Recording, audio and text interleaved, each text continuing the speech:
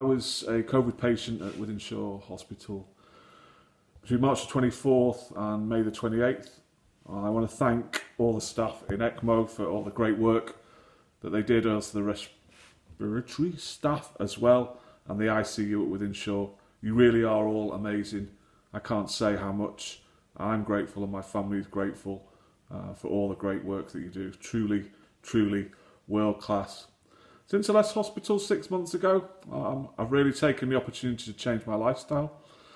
I stopped smoking, I don't drink as much anymore, I exercise regularly, I've joined a gym for the first time in my life, and I'm really working on my fitness.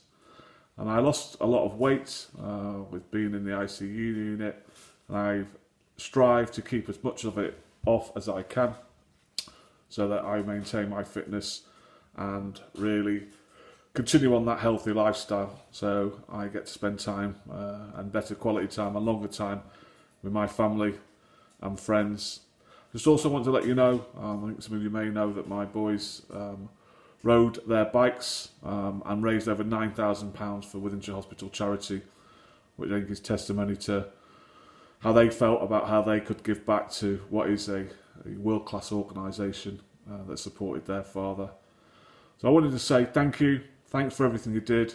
Clearly I wouldn't be here without you, but I am on the mend. I'm getting a lot better, and soon, hopefully, I will be fully recovered. Thanks again, and good luck, and God bless.